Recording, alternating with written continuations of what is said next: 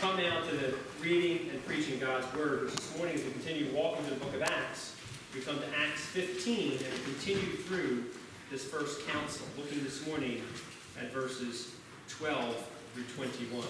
So if you have Bibles with you, I ask you to turn there in Acts chapter 15, verses 12 to 21. Using the Pew Bible, you can find this on page 924. And before we actually read God's Word and hear it preached, let's go to our Lord and ask Him to illumine our hearts and minds, that we might rightly receive that which He has for us this morning. Please join me in prayer. Lord God, we do come before you, thanking you and praising you, because you reveal yourself in a mighty way through your preached word. So Lord, as we consider this text of Scripture, as we consider this first council, Lord, as considering this issue of circumcision in the law, help us, Lord, to see that which you have for us. Help us, Lord, to understand how you're showing us our need to consider our brothers, Lord. That to live for Christ means to not live for ourselves, but to put him and others first. Lord, I ask as we hear this word preached, you might cause us, Lord, to truly understand, and not just to hear your word, but to seek to live it out. Lord, be with me, your servant. Let the words I speak be clear and concise. Let them resonate in the hearts of your people. Help me, Lord, to preach with passion, power, and persuasion, so your work might accomplish its purposes, Lord. For we ask these things in Jesus Christ's most precious name. Amen. So Acts chapter 15, beginning at verse 12. Hear now God's holy, inerrant, and infallible word. And all the assembly fell silent, and they listened to Barnabas and Paul as they related what signs and wonders God had done through them among the Gentiles. After they finished speaking, James replied, "Brothers, listen to me. Simeon has related how God first visited the Gentiles to take from them a people for his name. And with this the words of the prophets agree, just as it is written, after this I will return, and I will rebuild the tent of David that is fallen.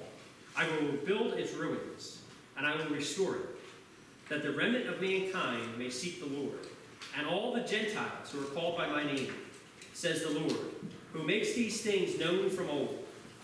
Therefore, my judgment is we should not trouble those of the Gentiles who turn to God, but should write to them to abstain from things polluted by idols, and from sexual immorality, and from what has been strangled, and from blood.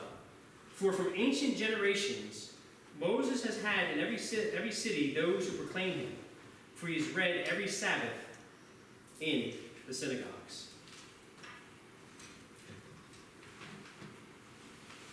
Do you ever find yourself getting mad because you just can't find enough people to serve? You're saying to yourself, if only there were more needy people around me, more people I could put before myself. All the troubles I had because there's not enough who need me. Is that a problem you have? Probably not, right? Because our problem usually is the other direction. People not serving us, not meeting our needs, not putting us first. Because what do we think? We think Christ calls us to himself so he and all his church can be there to meet our needs, lift us up, and serve everything we want. But is that really what coming to Christ means? Is that how you live your faith out? See, that's why you want to listen this morning. Because you're going to see, as we continue walking through this text and this first council, you saw last week how you're saved by grace alone. Now, Paul and Barnabas, and particularly James, is going to show you what that means. And they're going to show you how it means you need to consider your brothers. This means putting Christ and others before yourself. I want you to follow along to unpack our text. 4 stops on the way to the message's point. Here's what you're going to see. First, God brings differences together. Second, Christ unites you. Third, don't trouble your brothers. And fourth, consider others. And this brings us to the big idea. Here's the point. Here's what you want to grab hold of and live out. Consider others, and you'll be living for Christ. So first, God brings differences together. Am I right that most of us prefer people who look, think, and act like us? You know, our family, our friends, our loved ones, the people we typically surround ourselves with. Is that who you prefer? If given the choice, if you could spend a day with relatives and people who think, act, and look just like you, or with total strangers who think, act, speak, and do things differently from you, which would you choose? Wouldn't you choose the former and not the latter? We like like like-minded people. We don't like people who are different. But yet, what does God do in his church? He actually does just the opposite of what we prefer. Because God brings differences together. And that's what you see Paul and Barnabas getting at as they stand up to speak. Look at verse 12. Look what it says. And all the assembly fell silent, and they listened to Barnabas and Paul as they related what signs and wonders God had done through them among the Gentiles. Barnabas and Paul are affirming just what Peter says. And they're doing so by letting this whole assembly know what God did through them as they traveled through all these Gentile lands and nations. And understand what they're doing here is they're making clear that these Gentiles weren't accepted because they were circumcised, but they were accepted because God's grace was visited upon them. God shed his grace upon them. They told the people, the Gentiles, about Christ's death and resurrection, and that's what made the difference for them. That's what converted them, not the law. And that's what they're laying out here.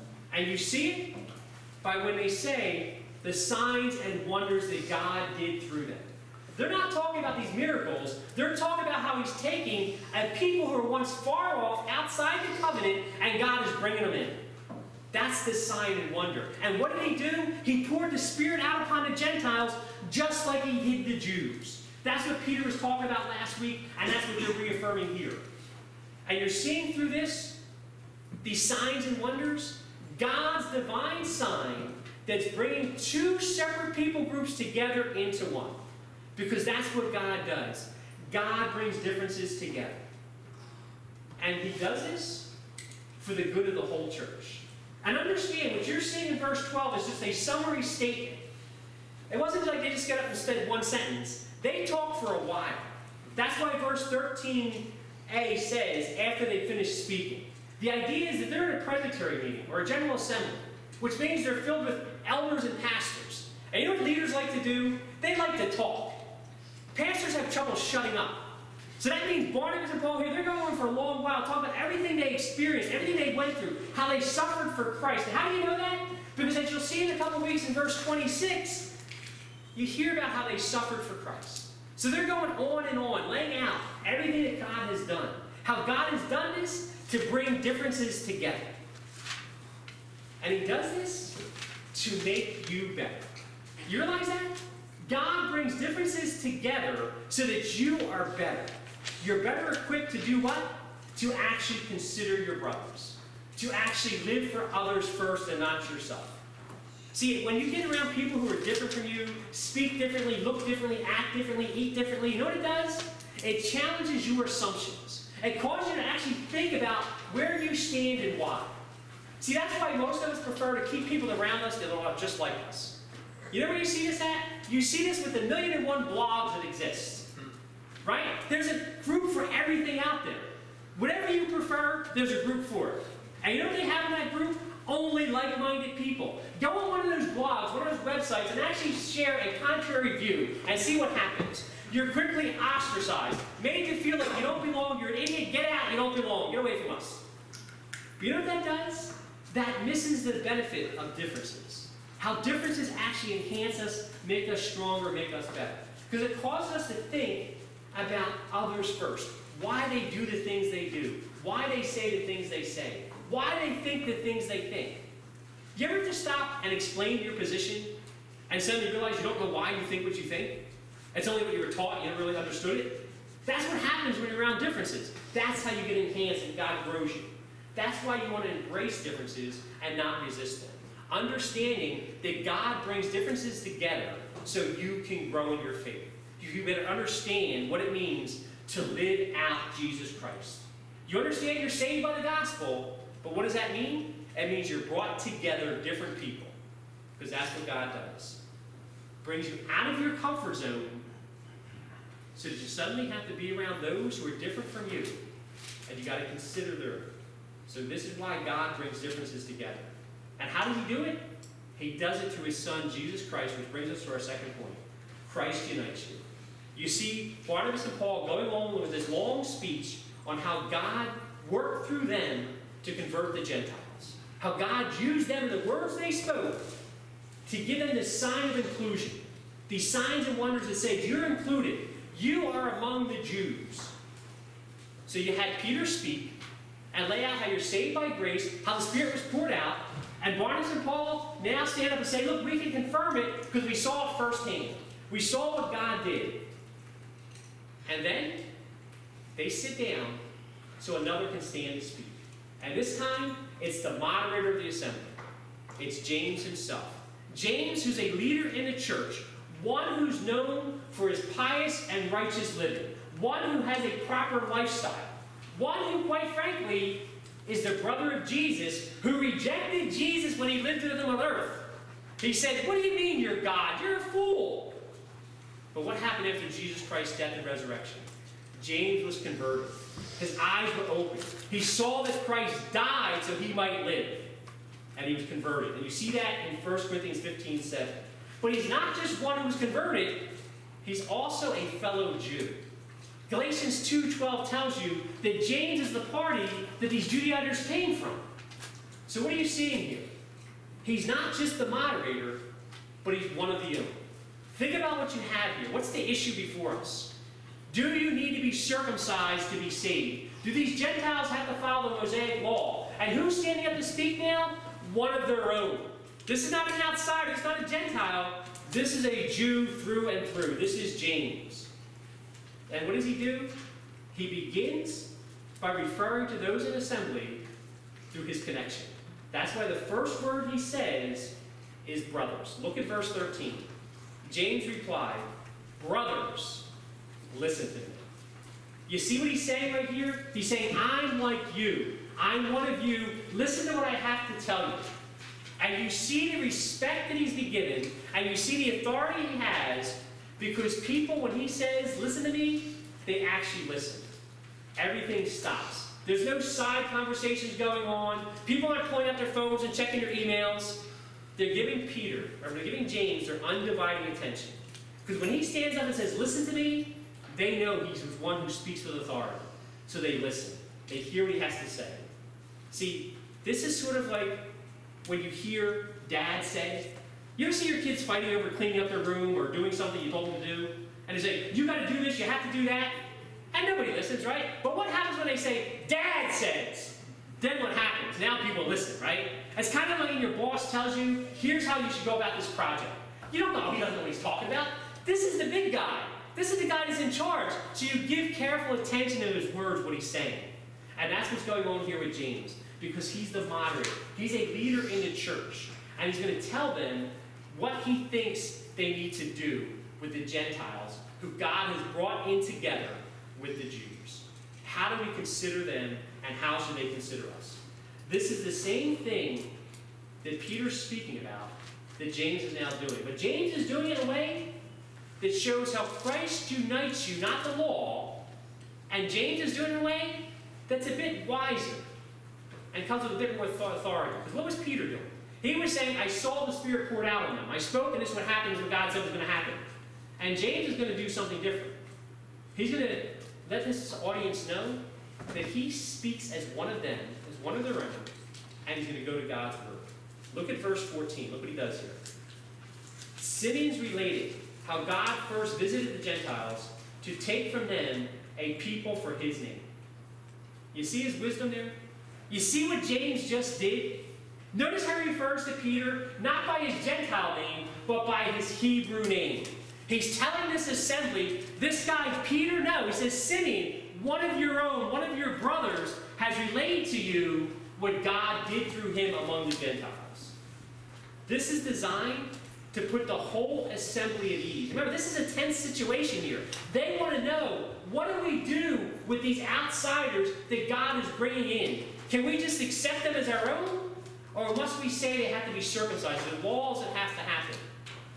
What do we do with these brothers of ours? And James is making clear, I'm one of your brothers. I'm one of you. He's putting them at ease. This is kind of like Mark Antony in the Shakespearean play Julius Caesar, where he stands up and says, friends, Romans, countrymen, lend me your ear. This is like a modern politician saying, my fellow Americans. What does that say to you? I'm one of you. Isn't it always easier to hear from somebody who stands on your side, who you know is your friend and not your enemy? You think they're going to tell you what you want to hear, right? Because they're one of you. Is that what James does, though? No, what does he do? He tells them just what Peter told them, just what Barnabas and Paul told them. That God has united two separate groups together. Through Jesus Christ, the Gentiles have been united to the Jews. That's what's going on. And he's saying that God did this because he's elected them. Those outsiders, he's elected for salvation. See, that's what he's using. He's using election language. That's why he says, again, look at the language he uses in verse 14. God visited the Gentiles to take from them a people for his name. You see what he's saying there? This drives home how Christ unites you. Because God visited the Gentiles. It was God's initiative. He went to them, and what was the purpose of doing so? To take from them a people for his name. This is basically showing how God works. And what James is doing that is so clear and so concise and so clever here is he's taking a Hebraic idiom, a people for his name, a people that typically refers to Israel, and he's applying it not to Israel, but to the Gentiles. You see what he's saying with that? That God has taken these outsiders and brought them in.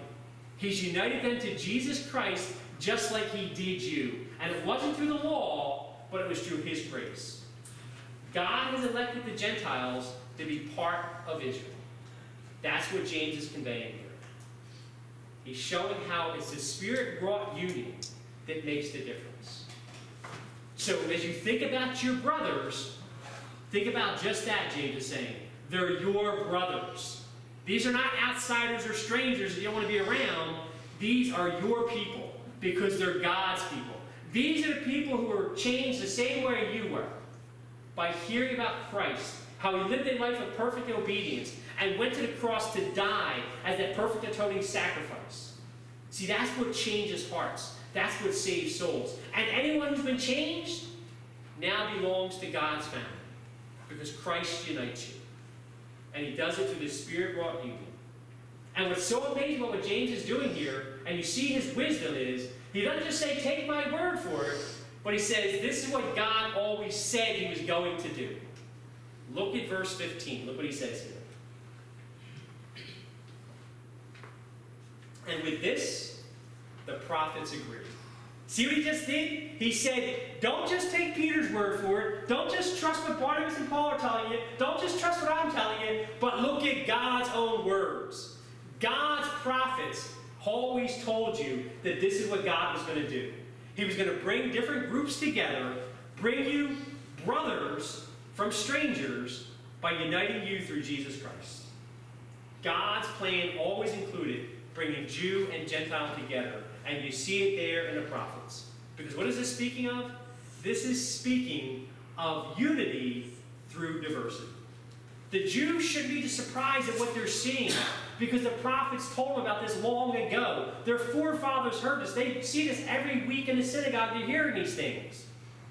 And James is now saying, this is what it means. What you're seeing is what God said he was going to do. And this is why you want to understand what Christ came to do.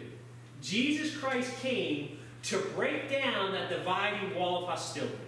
Broke it down so that Gentiles are no longer left outside the temple, but could now come into the presence of God, just like his people. Why? Because God chose them for himself to be his people.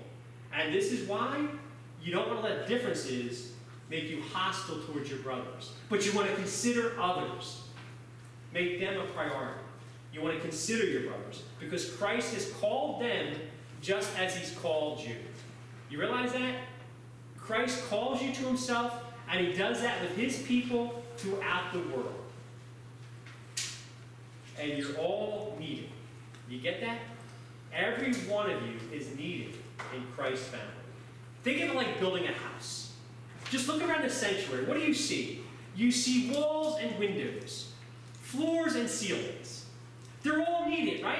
Could you imagine building a house with just walls and floors, no windows or ceilings? How would that work? It'd be inadequate, right? It's the same way if you try to have a church without differences. It's inadequate. It's not sufficient. There's something lacking. because you need everyone. That's why God builds his house, his people, or his church by adding Gentiles into Jews, because all are needed. Everyone serves a vital purpose, and that's why you are needed. That's why you need to be asking yourself, how am I serving Christ today? Am I just a spectator, or am I an active participant? Am I part of the building process that God's doing, or am I just standing outside? Because God is making clear, each and every one of you matters. That's why he called you to himself. That's why he builds his church from every tongue, tribe, and nation. Because we need one another. We need differences. And what does he do? James goes again to the prophets. And where does he go? To Amos 9, 11 to 12. Chapter 9, verses 11 to 12. Why does he go there? Because this is restoration language. Look at verses 15b and 16. Here's what it says. As it is written, after this I'll return, and I'll rebuild the tent of David that is fallen. I'll rebuild its ruins, and I'll restore it.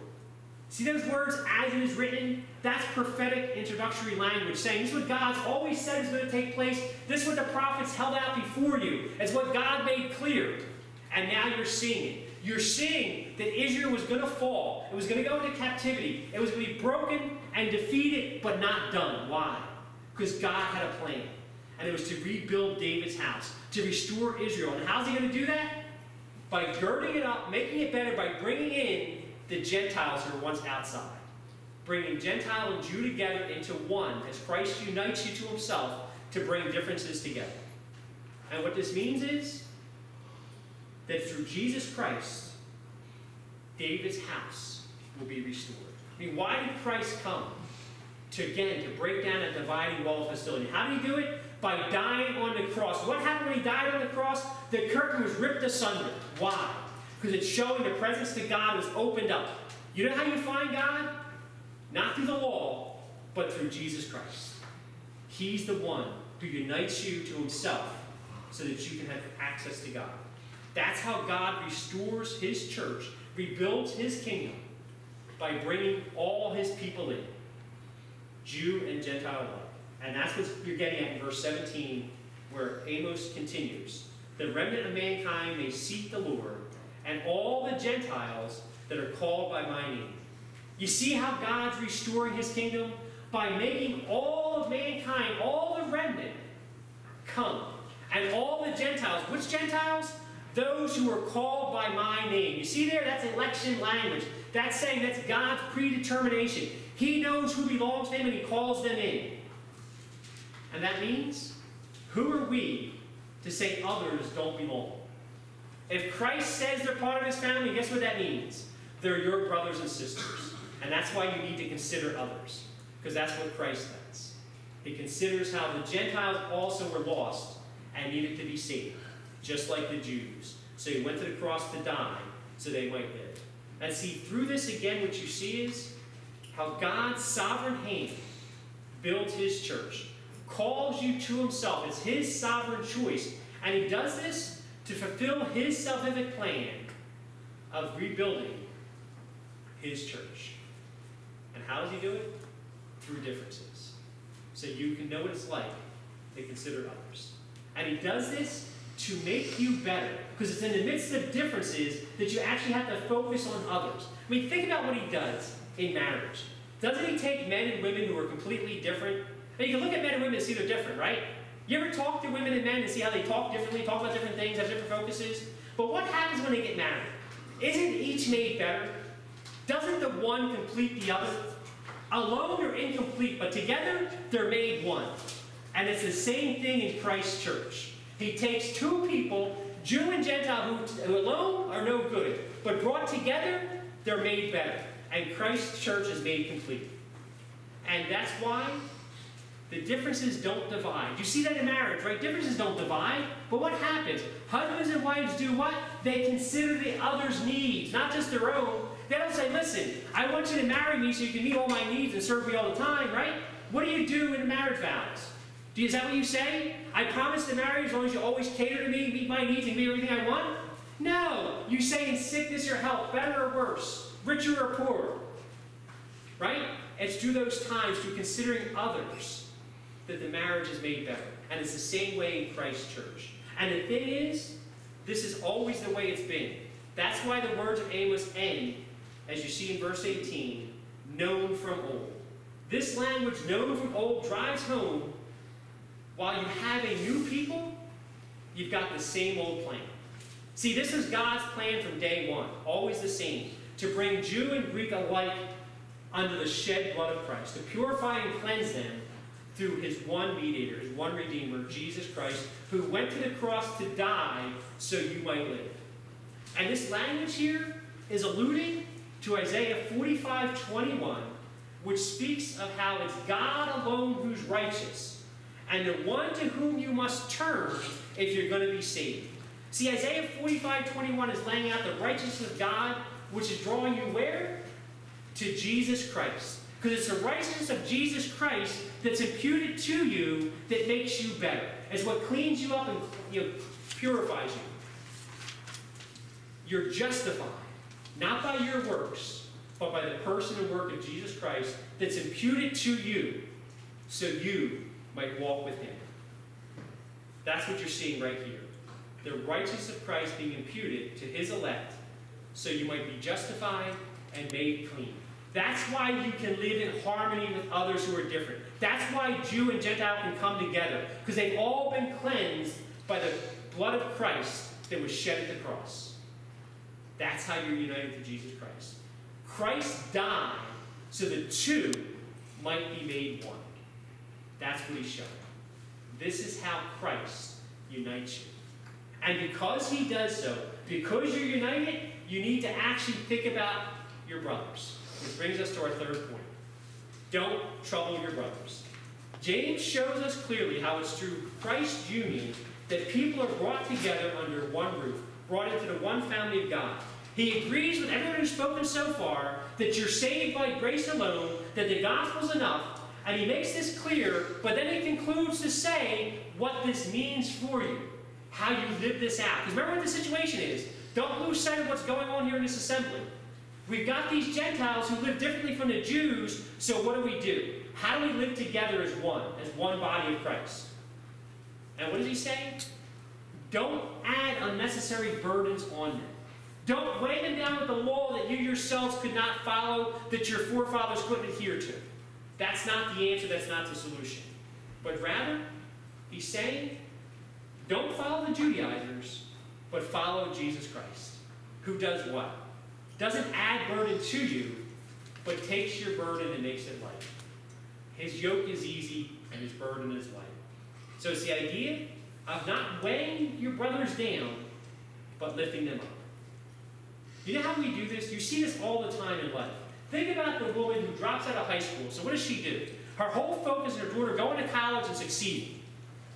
Putting all the focus and attention there. Or think about the guy who was the high school football star, but that was it. So what does he do? He focuses his son's attention and devotion on football so he can become a professional.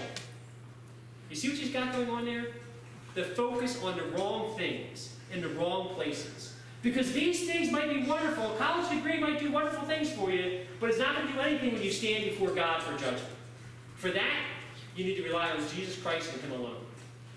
And that's what James is showing.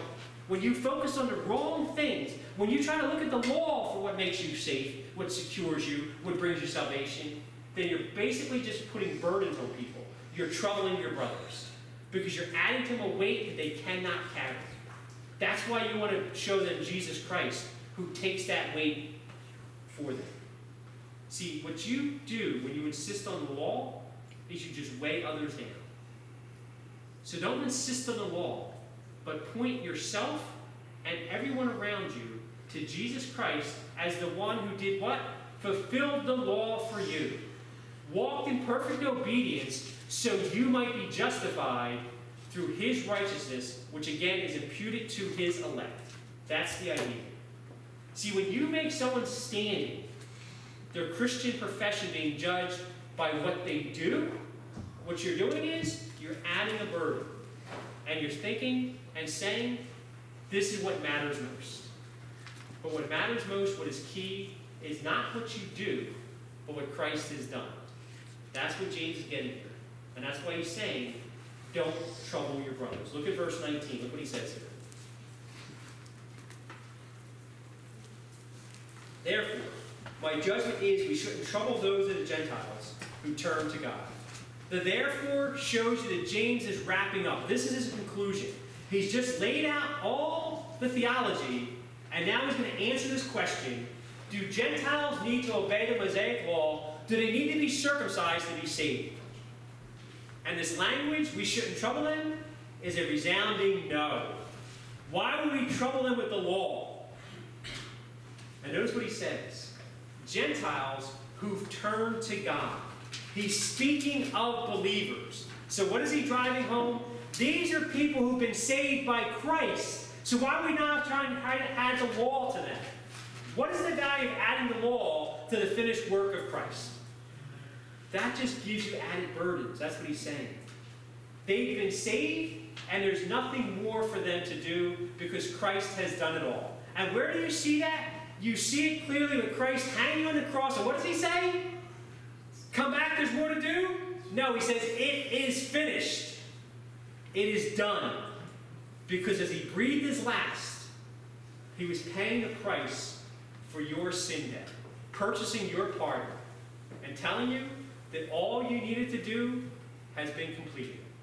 That's why it's Jesus and not your works that makes the difference. But notice the subtle distinction that James is now making. Because he's going to say, don't trouble your brothers. Don't add to grace because grace alone is sufficient. But it doesn't mean that because you're saved by grace alone, you can live just however you want. Notice what he does. He throws a word in here, that word but. Because he's going to show there's going to be something else coming on here. See, Christ frees you from the burdens of the law, frees you from your enslavement, sets you free from your chains, but it doesn't mean you can just live however you want. He calls you to consider how you live this faith out. And you're to do so in a way that doesn't cause your brothers trouble. That's why we all need to hear James say, don't trouble your brothers. But we also need to understand that this is just the negative side of what you're to do. You're not to trouble your brothers, but there is still something you need to do. Which brings us to our fourth and final point. Consider others. See, it's one thing not to put these unfair burdens on other believers, not to weigh them down with the law.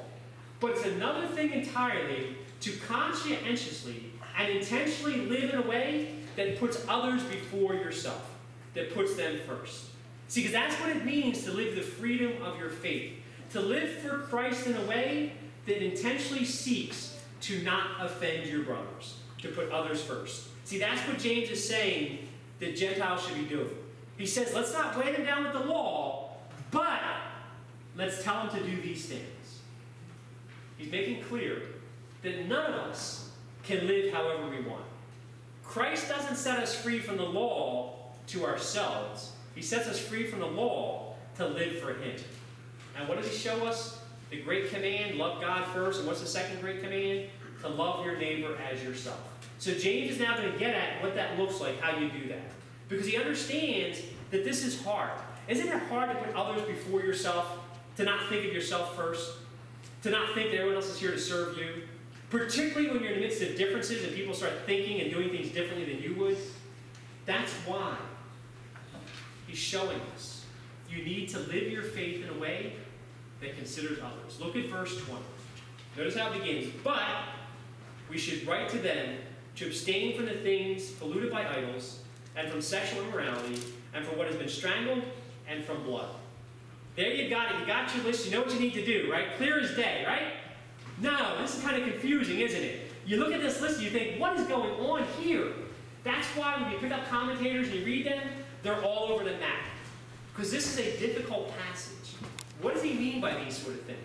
And one view is, they say that what's going on is the Gentiles are so different from the Jews, and God's bringing them together, but don't expect too much too quick. You need to kind of ease into the situation. Learn how to live with one another before you're really married. This is the idea. Don't just expect to get married and figure out marriage. Live with one another first. Does that make any sense? Of course not. That's contrary to God's word. God unites by bringing you together when he unites you to Jesus Christ. You don't need to figure it out. He brings you together because he does it. The other view, on the other extreme, is what they're saying is, look, Gentiles, you don't need to be Jewish, but you also can't be pagan anymore. You got to take a clean break from all you once did. Eat differently and stop practicing sexual immorality. Does that make sense? You think they don't already know this? You think they don't already know that there's certain things you do and don't do? You think they got to be told, don't fornicate, don't have an affair, don't commit adultery? That doesn't make any sense. What's going on here is neither one of those extremes. What's going on here is the idea of God bringing differences together, and you need to live it out by considering others. Because what you're seeing these things all refer to is basically not just pagan practices, but pagan idolatrous worship. What you're seeing spelled out here is what, again, you see back in the prophets in the Old Testament, and you see it clearly in Numbers 25, 1 through 9. What's going on there in Numbers 25? This is where God has called his people into the promised land, and there's nations around them. He says, what? Don't intermarry, don't commingle with them. And the Moabites see how big and numerous the Israelites are becoming, and they get concerned. So what do? They send out their best-dressed ladies and say, hey guys, why don't you come over for a meal? Just have dinner with us. And next thing you know, they're engaging in idolatrous worship. Sacrificing animals and doing what? Numbers 25 tells you, whoring with the Moabites, engaging in proper sexual relations. That's what's in view here. The idea of not being sucked in by trying to follow the law, but actually considering others so you live in a way that doesn't offend your brother. Because think about what's going on here. And Numbers 25, 24,000 people died as a result of this. The Jews are keenly familiar with this. And you know what goes on today? In this ancient text right here, you've got the same thing going on. These Moabite practices, this temple worship's going on. So they're killing animals by strangling them and drinking the blood. Why do they drink the blood? Because the power's in the blood. It's how you get power if you do that. But as good business people, what do with the leftover meat? They sell it at a discounted price outside the temple. So you want a nice cut of steak? You can buy it at the temple. And that's what's going on. But think about if you were a Jew, seeing somebody eating this food that was sacrificed to an idol. It might give you a heart attack, give you convulsions. So James is saying you need to consider your brothers. You don't have to become Jewish, but you got to consider their history as well. You need to think about other people go through. James is making clear, living for Christ means considering others. How do you see this? By the way our text ends in verse 21. Look what it says. For from ancient generations, Moses has had in every city those who proclaim him, for he has read every Sabbath in the synagogues. The for here is providing the rationale for James's conclusion. The therefore is the conclusion, and the for is now the rationale why we shouldn't trouble them with the law, but also tell them they need to consider their brothers, consider others. It's showing the basis for avoiding these four things has to do with not offending the Jewish brothers that they're now in union with. James is not saying you have to follow dietary laws. Because he's not saying that, because here's what I would be saying then. If he was saying that, he'd be saying no to circumcision, no to Mosaic law, but yes to dietary restrictions. Would that make any sense? Of course not. That's not what he's saying. What he's saying is you need to think about your brothers. You need to consider others. And really what he's doing here is no different than what you see Paul doing in 1 Corinthians 8 and Romans 14. What's the situation there? The exact same thing. People eating food, meat, that's been offered to idols. And what does Paul say? Look, there's nothing wrong with eating meat. That's okay to do. But if it causes your brother to sin, then don't do it. Think about how that applies in our lives. Aren't there people in the church, Christians, who hold the position, alcohol is evil, you can't drink it? There's people who think meat is bad, you shouldn't eat it, you should be a vegetarian. So what is James saying here, like Paul is saying? That within the church you need to consider others. So what that means is, if you're okay with drinking beer and eating a burger, if you're around someone who's not, then don't do it. Have a salad and a glass of water instead.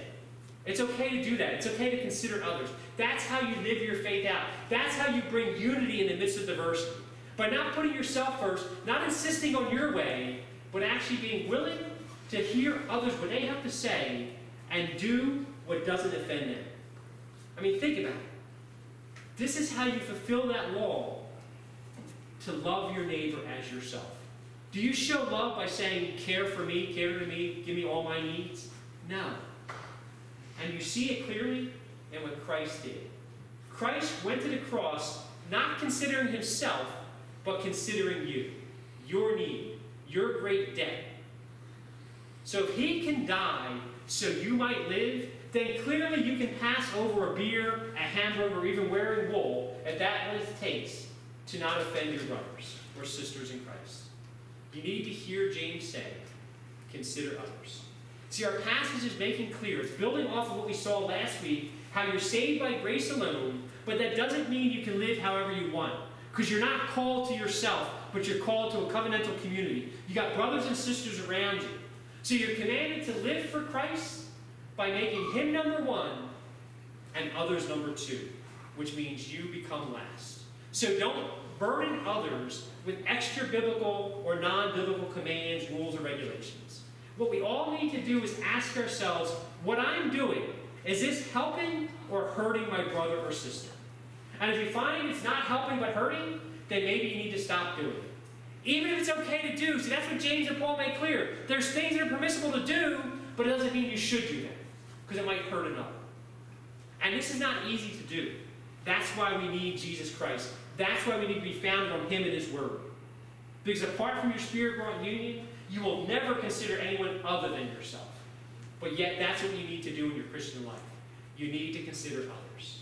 Now let me end by telling you the story of Sam. Sam is this guy who's an unbeliever. His wife's a Christian. And her and her church have been praying for Sam to come to church for months, even years. And one day, Sam comes to church. But what happens? Sam forgets to turn off his cell phone. And right in the middle of the pastor's sermon, it rings.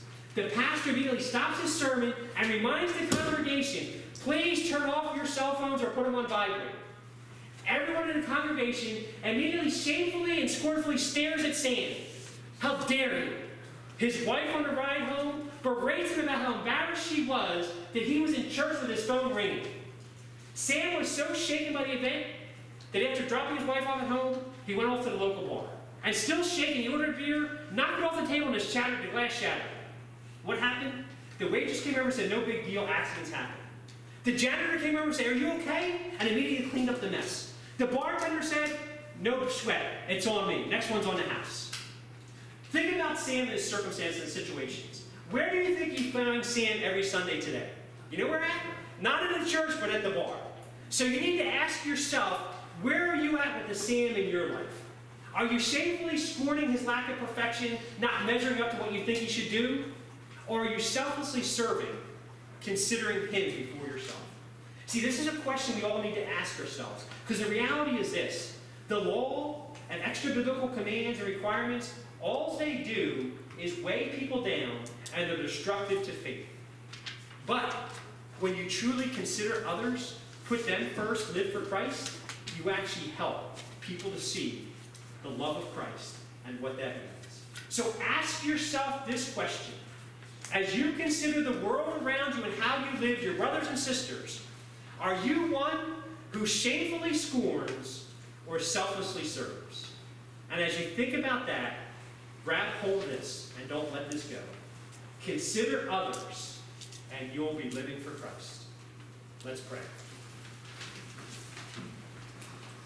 Lord God, we do come before you, thanking you and praising you that you show us with this text of Scripture, Lord, how we're not here for ourselves, but we're called to live for others, to consider our brothers, Lord.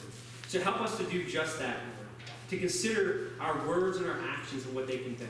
Help us always, Lord, to be showing the love of Christ, to be shedding grace upon all around us, Lord. Help us not to be grace for us and law for everyone else, Lord, but rather grace for all.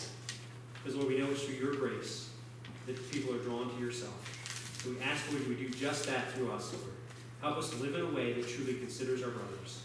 We ask these things in Jesus Christ's powerful name. Amen. Let's respond.